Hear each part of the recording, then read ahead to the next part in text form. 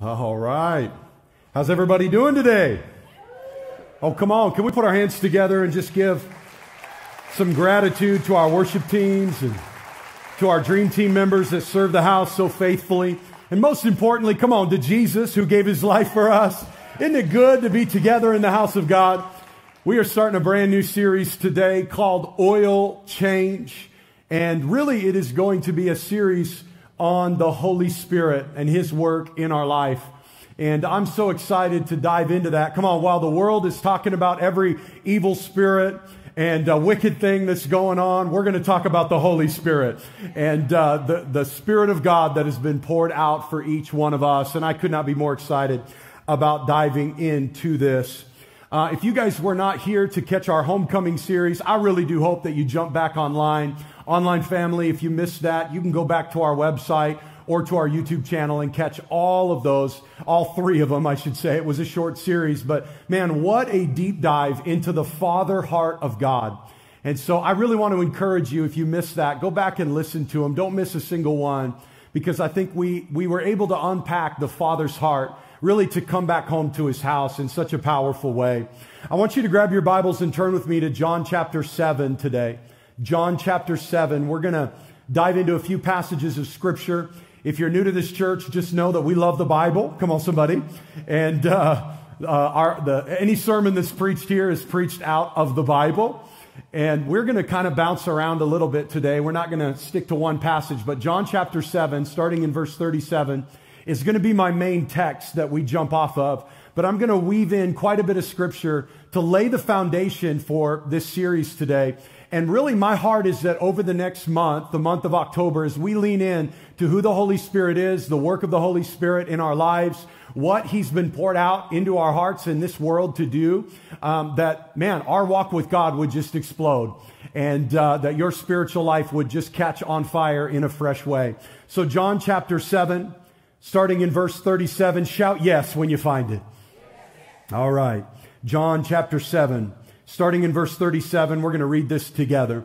The Bible says, on the last day, the climax of the festival, Jesus stood and shouted to the crowds.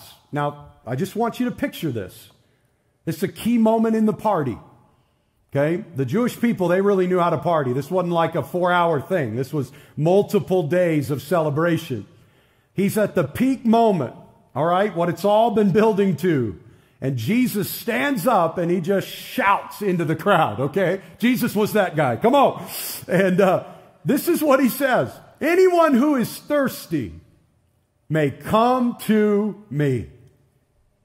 Anyone who believes in me may come and drink.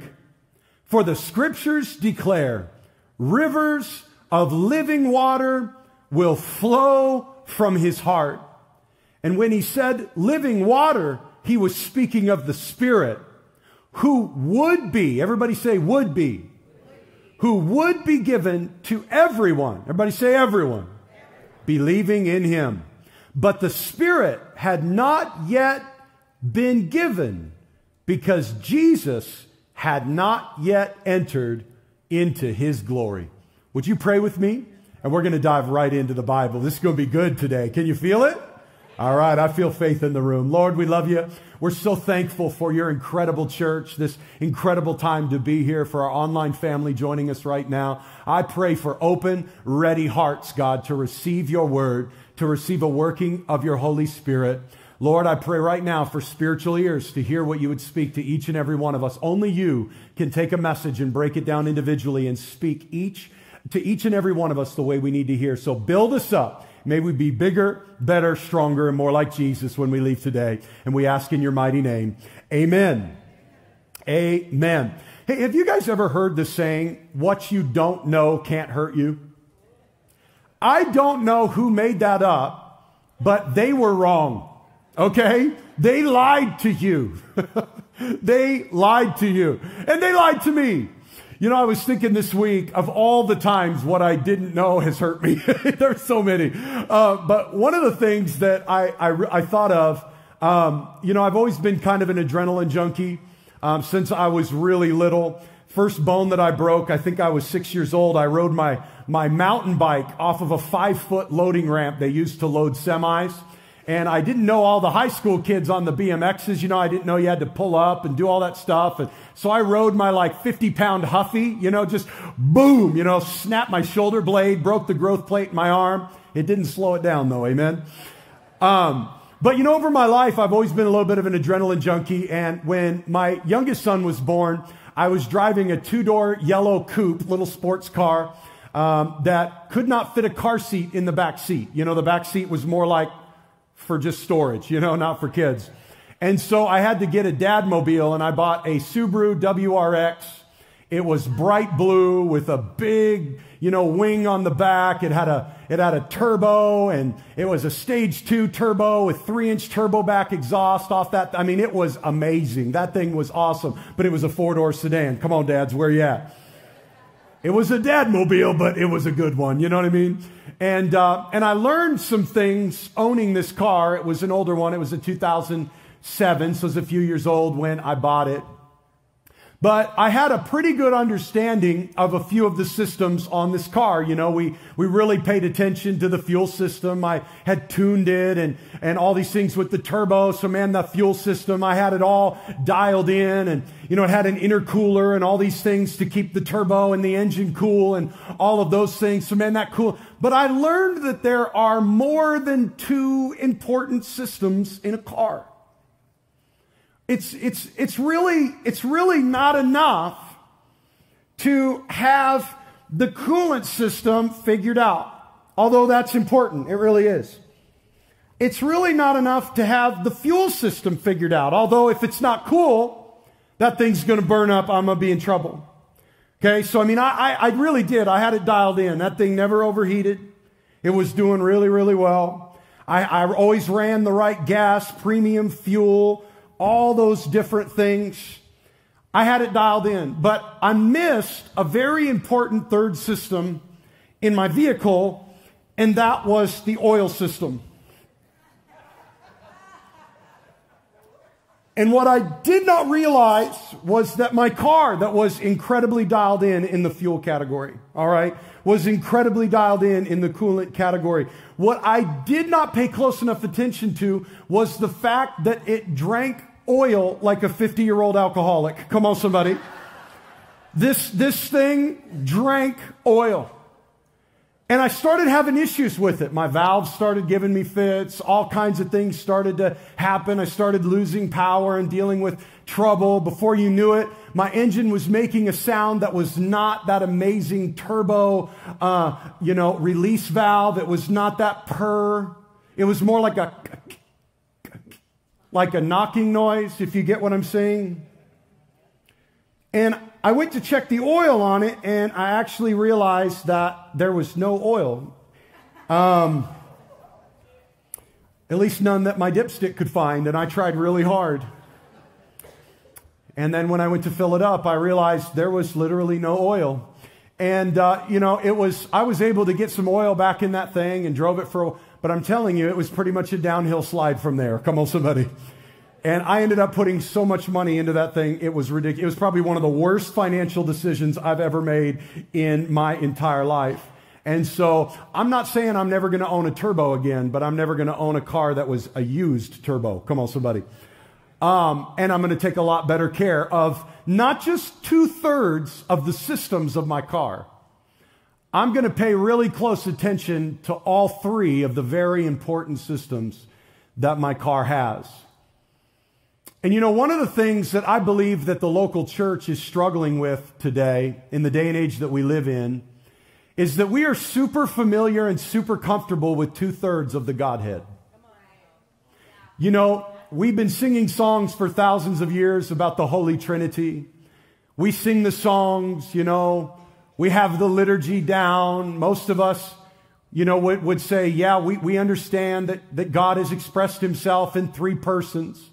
But if we were really honest and we did a deep dive in our own soul, I think many Christians would arrive at the conclusion that they are pretty comfortable with 2/3 of the Godhead. 2/3 of this thing we know as the Trinity. But there's another third of the Godhead that we're just kind of like, well, I don't know. And so really what I feel like my assignment is to do over this next month is to help familiarize our church, to help bring a comfort level and an understanding, maybe even an experience with not just the 2/3 of the Godhead that we are all so comfortable with, but to bring some comfort and information to lead us to a place of experience with the Holy Spirit. Listen, I'm grateful for the Word of God. It is the final authority. We are a Bible church. We believe it from the front all the way to the back. We preach from it, build our lives on it, believe it's inspired. Every single word in it breathed from the very breath of God. We believe that. But God did not come as Father, Son, and Holy Bible. He came as Father, Son, and Holy Spirit. I love the Father. We spent a whole series talking about the Father's heart in Homecoming. I love the Son. There's no one as beautiful as Jesus. I love that God loved us enough to come for us. That He didn't stay a God that was far away, but He came as Emmanuel, born supernaturally, born of a virgin, immaculate conception, born lowly, lived in obscurity for 30 years of His life, only to have one of the most dynamic ministries that has ever shaken the earth today, and over 3 years set in motion a movement that we are still riding the wave of today. Come on, somebody. Most importantly, lived a sinless life, laid His very life down for us on the cross, paid the price for our sins, shortcomings, failures, whatever you want to call it. Jesus paid for our sin. And on that cross, He said, "It is finished." What was finished? His job. And we show up in this passage today, and what Jesus is doing really is He is introducing us and preparing the people of that day for the Holy Spirit. That's what He's doing. He's beginning to prepare them. Now listen, maybe you went to one of those churches growing up that was a Holy Ghost church and people were just wild and lost their minds. There are times when I almost feel like I have to apologize on behalf of the body of Christ, maybe you've got that weird family member that's just weird. And then they blame it on the Holy Spirit. It's just, well, that's just the Holy Ghost. No, you're a weirdo. Okay? You're just weird. Don't blame it on God. Stop being so weird. Now listen, the Holy Spirit is God. He's not like you. He's not like me. He's like God. He's like Him. But don't blame God for the weird, fleshly weirdisms of men. And listen, I don't blame some of you. Some of you got messed up in a church. Some of you have experienced some wild stuff. Some of you have some weird family. Some people did weird things to you and then blamed it on God. Listen, on behalf of the body of Christ, I'm so sorry. But we can't afford to throw the baby out with the bathwater. We can't afford to throw the Holy Spirit out with your weird Uncle Pete. We can't afford to do that, because trying to live your life without the Holy Spirit is like trying to run your car on 2/3 of its systems. You won't have the power to do what God's called you to do. You won't have the oil to do what God's called you to be. You can't be who God's called you to be without the Holy Spirit at work in your life. If you believe it, shout amen. We've got to have a walk with God. Listen, this is vital to me, because nothing has been more important to me than my connection with the Holy Spirit. Yeah. There's nothing more important in my day-to-day life. And so in John chapter 7, Jesus literally interrupts the party and begins yelling that through Him we're going to have access to the Holy Spirit who is yet to come. I want to give you a few things to write down today, and we're going to dive into this text a little deeper. But the first thing I'd like you to write down is this: the Holy Spirit should not be a stranger. The Holy Spirit should not be a stranger. Jesus was talking about not just something that was out there somewhere. Jesus was talking about someone. It's important that we understand that the Holy Spirit of God is not just something that was foreign to these people. He was introducing a person that they had not yet met.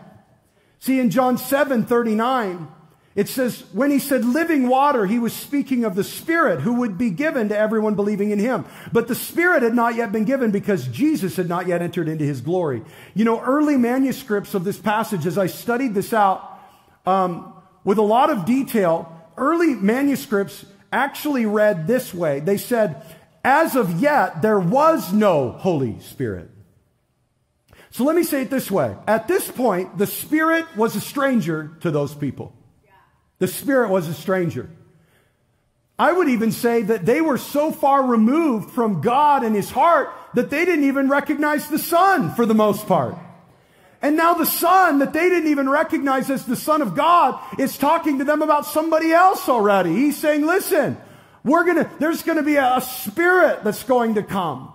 And rivers of living water will flow out of your life. He was introducing and beginning to mention the third member of the Trinity, God the Holy Spirit. So I just want to partner with Jesus today and do something similar that Jesus did all those years ago. And I just want to introduce you, not just to the Father and not just to the Son, but I want to introduce you to the Holy Spirit of God. Surprise! God is not just Father. Surprise, God is not just Son. God is Spirit. Come on, somebody. If I had to give today's message a title, I would call it, Hello, my name is Holy Spirit. I would call him the forgotten member of the Godhead. And I never want this to be said about Christian Faith Center, that we forgot the Holy Spirit. We are a Holy Spirit people. Matter of fact, Romans is clear that you can't even be a Christian if the Holy Spirit has not been poured out into your heart. So listen, as much as I feel like most of the church needs an introduction, maybe not this room. You guys, first service, you're the holy ones. Online family, I feel some faith. I get it. You guys are best buds with the Holy Spirit. But by and large, I feel like today, the Holy Spirit is trying to partner with believers in this hour. He's trying to partner with ministries in this hour. And unless we stop being a stranger to the Spirit, we are never going to accomplish what God wants us to accomplish. John chapter 14, I want to read these together. John chapter 14, starting in verse 15, we'll read through 18. Jesus says this, he says, if you love me, obey my commandments. Now listen to this. And I will ask the Father, and he will give you another advocate who will never leave you. He is the what? Holy Spirit, who leads into all truth. The world cannot receive him because, listen, it is neither looking for him and doesn't recognize him. But listen to what he says. But you know him. Why? Because he lives with you now and will later be in you. No, I will not abandon you as orphans. I will come to you. I will not abandon you. I will come to you. How is he going to come? By the Holy Spirit. He's saying, I'm going to make sure that the Father sends to you an advocate. Look what Jesus is saying. He's saying the world doesn't know the Holy Spirit. Why? This is critical. Because it's not looking for him, nor does it know him. I got to be careful. There is, if you will begin looking for the Holy Spirit, my God, you will find him. You know, Jesus said, look and you will seek and you will find. Knock and the door will be open. The kingdom is all about seeking. What you look for is so important, friends. If you look for negative and critical and dysfunction, baby, you're going to find it. But if you look for good, if you look for God, if you seek for the Holy Spirit, oh man, you're going to find him. He does not delight in hiding. He loves to be found. But Jesus is saying the world, it doesn't know him. Why? Because it's not looking for him. Oh, it's looking for every other spirit. It's looking for every other form of demonic paganry and witchcraft, and especially in October. Come on, everybody, even half the people in the church got a demon hanging from their front porch. And it's like, We're looking for every other spirit, and we're afraid to talk about the Holy Spirit. Not a Christian Faith Center. We're going to elevate God. We're going to love every member of the Godhead. Come on, somebody. He's been given to us. And Jesus said He is our advocate. You know, I've traveled the nation ministering at churches, taking part in conferences, and my favorite thing is when the Holy Spirit shows up. You know, the church can be totally different. It can be wood pews. It can be gospel music. It can be Gaither style. Come on, it can be any. But see, for me, what makes a church feel like home is not the music style. It's not how the pastor preaches. Well, is he loud or is he demonstrative? Is he more of a teacher? Is he more of a this? Well, what's the worship like? Is the worship leader too young? Is his pants too tight? Is his hair too crazy? Is the music too loud? Is any of these things? What I look for is this. Is God here? Is the Holy Spirit in the house? And you know, as I've traveled to many, many different churches, many different expressions of the body of Christ, almost without fail, there's a couple where, you know what I'm saying, but almost without fail, the same presence of the Holy Spirit descends in that place. And I'm home. I'm home. It's the same Spirit of God that is reaching people in Kenya, that is reaching you here. It is the same Spirit of God building people in the Nazarene church as they are building people in this church. It's the same Spirit that is at work in the lives of the body of Christ. This is why we can't afford to be tribal and territorial and against each other. I pray blessing over every local church. I pray blessing over every Bible preaching pastor. I pray blessing over every church going Christian. Why? Because the same Holy Spirit is at work in their life. The same Holy Spirit is leading them into the mission of Jesus. We are a part of the same family of God. If you believe it, shout amen. We will be a church that blesses other churches. We will be a church that supports other churches. Why? Because it's the same Holy Spirit at work in all of us. It's the same Holy Spirit. Totally different churches, people, styles, location, ages, but the same Spirit of God. Friends, He cannot be a stranger to us. We have to know this advocate that Jesus told us we would have. Number 2, I want you to write this down. The Holy Spirit is not a power. He is a person of the Godhead. I'm just laying some foundation. I'm bringing some theological foundation today to who the Holy Spirit is in our life. Listen, God the Father, He is God. God the Son, He is God. Just making sure we realize that. But God the Holy Spirit, He's God. Come on now. So important that we understand that they are God. Listen, the Father is not more God than the Son. And the Son is not more God than the Spirit. They are 3 in 1. All the persons of the Godhead are God. It's the same God, but a different expression. Matter of fact, I would submit to you that this is a concept we all understand, but maybe we don't translate into theology very well. You know, I have here H2O, water. Everything I have on this table is the same. It is all at its core the same substance. It is one substance, but can be expressed differently, given a different purpose, a different climate, a different season. What is liquid in one season, come on, it's about to be fall in Idaho. Can I get an amen? What is liquid in one season can be solid in another. Which one is more water? Oh, they're the same. If you were to analyze these at their core, these are not different substances. They are only different expressions. They are the same thing. The Father, set apart and holy. The Father, We are taught in Scripture, no one has ever seen the Father except the one who came from the Father. He is set apart. He is holy. The Son, the physical manifestation of God. Emmanuel, God with us. Not half God, half man. Not God's stepson. Come on, somebody. He was all God. Miraculous conception. God wrapped in flesh. Born of a child from a virgin. Raised, lived a sinless life, 30 years in near obscurity, and yet would pay the price for my sin and yours. The Bible teaches us He's the very image, the very expression of the Godhead, and in Him dwells the fullness of the Godhead bodily. Can I get an amen? He is the Son. He is Jesus Christ, the Anointed One.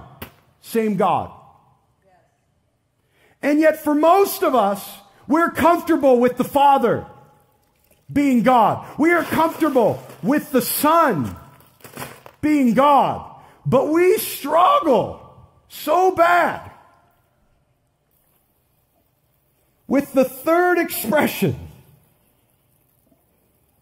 of the Trinity, the Holy Spirit.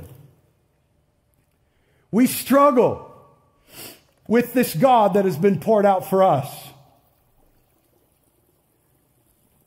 How many know? God. How many know? Still God. How many know? Still God. God the Father, all God. God the Son, all God. God the Spirit, come on somebody, all God. If you believe it, shout amen for just a moment. For our God that has been given to us. He's not less. He's the same God, expressed differently. One of the most vital reasons that we need to get a knowledge and a relationship with the Holy Spirit is that He is the God that we are interacting with right now. This is important for us to understand. Theologically, we are living in the age of not just grace, but the age of the Spirit of God. The Bible is very clear that Jesus, resurrected bodily from the dead, revealed Himself to many people, performed miracles, and then ascended back to the right hand of who? The Father. And sent us who? The Holy Spirit. So God, who chose to express Himself as the Father in times of old, who expressed Himself as the Son in the New Testament Gospels, is now expressing Himself as the Holy Spirit in the age that we are living in. This is important because as we interact with God in our day-to-day life, He's the one we're interacting with the most. I would go so far as to say the Spirit of God is the most influential person of the Godhead that is working in your life today.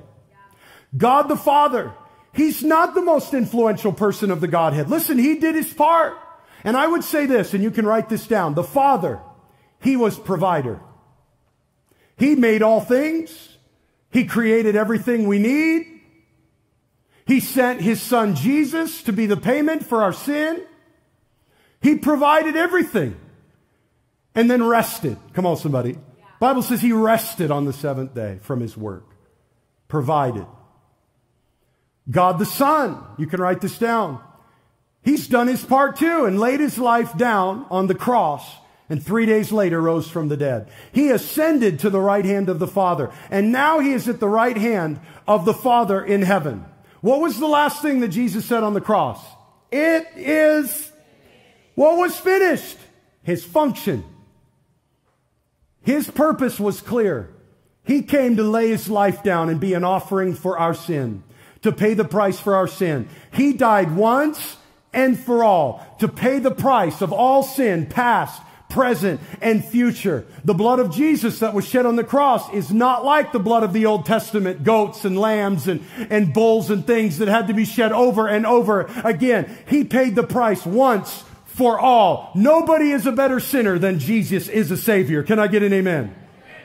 He paid the price. His job is done. He ascended back to the right hand of the Father. And He's been very clear. One day He will come back again. Very different than He came the first time. If you believe that, shout amen. Once the Son of God went back to heaven, he was very clear that he tagged in God the Holy Spirit. Listen to John 16, 5 and 6. But now I am going away to the one who sent me. This is Jesus, by the way. This is just the Bible. John 16, 5 through 7. But now I am going away to the one who sent me. And not one of you is asking where I'm going.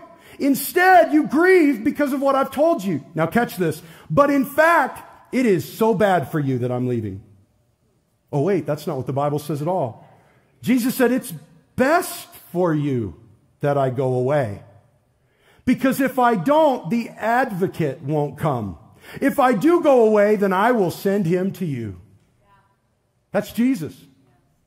This isn't mysterious, telescopic prophecy that's hard to interpret. This is very clear language from Jesus.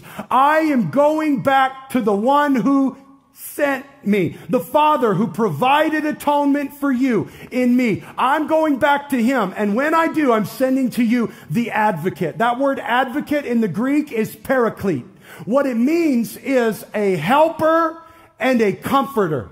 The best description of paraclete is helper. I want you to write this down. God the Holy Spirit is our helper. He is our helper. See, many do not believe in the Holy Spirit, and we wonder why we feel disconnected from God. Because if you don't believe in the Holy Spirit, then you kind of are. Because Jesus is a long ways up there. Come on, somebody. When you pray, Jesus does not get up off the throne in resurrected bodily form and run into your living room invisible. When you sense the God, the Holy Spirit touching you, it's not Jesus. If Jesus walks in the back doors of these services, guys, this place is about to go off, and a lot of us are about to go up. Come on, somebody. I'm just telling you. Theologically, it is not accurate to believe that Jesus is appearing to all of us all the time. Now, is he appearing to some people? Yes. People are coming to faith in Jesus by the droves, especially the Muslim populations. They're having dreams and visions of Jesus, but Jesus is not walking the streets of Nampa, Idaho today. The chances are. But you know who is at work in the lives and hearts? God the Holy Spirit. The expression of God that is active in the world right now is Holy Spirit. The Holy Spirit lives in you. He is with you. He speaks to you. He surrounds you with His presence. He is here to help you. Do you need help? It is the Holy Spirit that's at work in your life. Are you struggling today? The Holy Spirit wants to work in your life. Do you need salvation today? It is the Holy Spirit that is revealing Jesus, the Son, who gave His life for you. Nobody gets saved without the Holy Spirit working in their life. I'm telling you, the Holy Spirit is at work in this world, in the church, and in your life. Romans 8 tells us that you can't even be a Christian if the Holy Spirit is not in you. We are all together a dwelling place of the Holy Spirit. The Holy Spirit lives in you. Listen, I don't just need the help of the Holy Spirit when I'm worshiping in church. I need the help of the Holy Spirit to go to Walmart. Come on, somebody. I need God every day. I need God every day. Not just God that I can read about in Scripture. Not just God that I can imagine in my mind. I need God that I can know now. I need God that can work in my life now. I need a God that's powerful to move in my life now. I don't want my faith to be relegated to a distant belief in a God that I can only read about. You know, Paul, he said this. He said, may you encounter the love of God, though it is too great for you to understand fully. Your imagination is only so great, but God is greater still. There is a God that wants to know you. There's a God that wants you to know Him. He's been poured out, as Jesus said, as the advocate or the helper for me and for you. The Holy Spirit wants to work in your life. I need God, the Spirit, in my everyday life. I need Him in my conversations. I need Him in my discussions. I need Him in my heart. I need Him in my soul. I need Him working in my mind, in my marriage. I need the Holy Spirit to work in my children. I need the Holy Spirit to invade every arena of my life. And I would submit, whether you will acknowledge it or not, you do too. You need God to invade your situation. You need God to invade your life. You need God to to invade your marriage and your children and the situations you're fighting at work. You need God to teach you and counsel you and comfort you. And guess what? Every one of those things are names for the Holy Spirit. He is counselor. He is teacher. He is comforter. He is all present with everyone all the time. He is with you. He is the promise of Jesus to me and to you, that we would not be forsaken by God, but that He would come to us and be with us always. If you believe it, come on, give God a shout of praise and magnify the Holy Spirit. He's not lesser. He is with us. He's with us. Romans 8:11 says the Spirit of God, listen to this. This will blow your mind. The Spirit of God who raised Jesus from the dead lives in you. And just as God raised Jesus from the dead, He will give life to your mortal bodies by this same Spirit that is within you. You do not have a junior or a B grade Holy Spirit living in you. There is not like Holy Spirit that interacted with Jesus and then like Holy Spirit that interacts with us. There is one Spirit, one God, one Spirit. Come on, somebody, that works in all of us, moving in all of us, teaching all of us, comforting all of us, building all of us, helping all of us, healing all of us, empowering all of us, with all of us. This is how God could say that He puts the lonely in families, that He's a comfort to widows and orphans, that He'll comfort you in your grieving in your time of need. Listen, on earth, Jesus was limited to one place, one time. Now, He had supernatural ability after He was raised from the dead. He could go back and forth from heaven into earth. He could walk through walls. Come on, somebody. How many know when we die and get resurrected later, we're going to get an upgrade? The natural limitations on this body are going away. I want to be like Jesus. Come on. But right now, in this time and in this place, and I believe now more than ever, Jesus is coming back again soon. But I'm just telling you, right now, as Jesus is getting ready and making a place for us like He promised, He has given us the Spirit. We are not people without a God. We are not people without a presence. We are not people without God. We have God with us. He is God with us. Jesus was God with us in the flesh. Come on, but the Holy Spirit is God with us in spirit. He is with you all the time. He is with you always, in all places, everywhere you go, everything you're going through. He's with you. This is the God.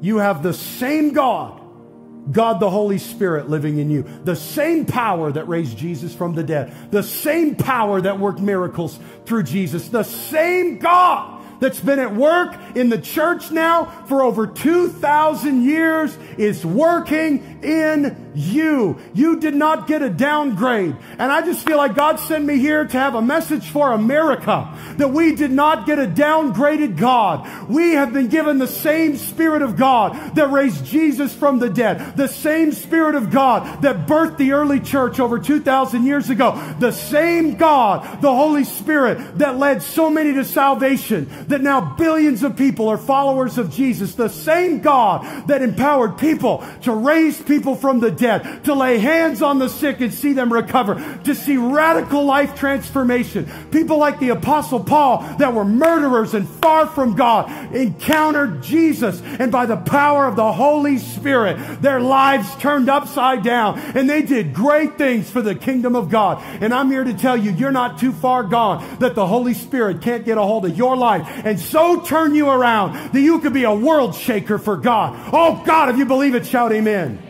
We need to catch a revelation that we are not abandoned. COVID may be crazy, but Holy Spirit is greater. The government might be crazy, but the Holy Spirit is greater. Nothing is bigger than our God. He's with us. He's with us. I got to hurry and just get these, because listen, write this down. We need to open our lives up to the helper. We need to open our lives up to the helper. He wants to help you. He wants to be with you. This is a crazy statement. Jesus said, but in fact, it's best for you that I go, because if I don't, the advocate won't come. If I do go away, then I'll send him to you. Same God, different expression. There was a time, you can read about it in the scriptures, that the Father was at work, set apart, distant, hidden by fire and clouds. There was a time that the Son was born into this earth. Most people missed him, but a lot didn't. And he gave his life for me and you. And he ascended back to the right hand of the Father, and he poured out the advocate for us today. Now God the Spirit is at work in the world until the Son comes to take his people home again. So how do we open our lives to more of God the Holy Spirit? I just want to give you a couple things. Can you write them down fast? I'm out of time, but I want to get this to you. First of all, acknowledge the presence of the Holy Spirit each and every morning. Jesus said, I'm with you always. Listen, God has not forsaken you and abandoned you. You do not have to wake up with Jesus holding your hand to know that God is with you. God the Holy Spirit is in you. And every day you wake up and you're not who you were before is proof that the Spirit of God is still in you. He's changing you, molding you, working out grace in your life, making you more like Jesus. He's helping you, healing you, comforting you. He's there. I like to wake up every morning, flip my legs over the side of the bed, just say, Holy Spirit, I'm so excited to do today with you. Thank you that you're with me. Thank you that your anointing is on my life. Thank you that I don't have to go anywhere alone, but you are with me, counseling me, comforting me, teaching me today. I'm not an orphan. I have God living in me. Acknowledge his presence. 2, ask the Holy Spirit when you need help. So many times we deal with problems, but we don't ever just stop and say, Holy Spirit, help me. Holy Spirit, help me. There are times when I'm struggling, whatever it is, anger, frustration, temptation, I'll just say, Holy Spirit. Why? Because it just acknowledges him. It just acknowledges him. You know, the scriptures say if we'll exalt Jesus, he'll draw all people to himself. Well, guess what? If you'll exalt the Holy Spirit in your life, he'll show up in a big way. I'll tell you what, you know what's not greater than the Holy Spirit? Your temptation, your struggle, your trial, whatever you're dealing with. He'll show up and be a strength to you. My final thing, write this down. This is good. Develop an honor for the presence of the Holy Spirit. An honor. Honor means to give weight to give precedent to give someone or something what it is due. That's what honor means. We want to be a people that honor the Holy Spirit and his presence in our life. Amen? And that just means to recognize when he's here. You know, my greatest encounters with the Holy Spirit have not even been in a church service. They've been in an office, in a car, in a ride, where I just acknowledged the presence of the Holy Spirit in my time of need, and the Holy Spirit would fill that place and fill my life and strengthen me in new and fresh ways, because he is not limited to the 4 walls of this church. He is with you everywhere you go.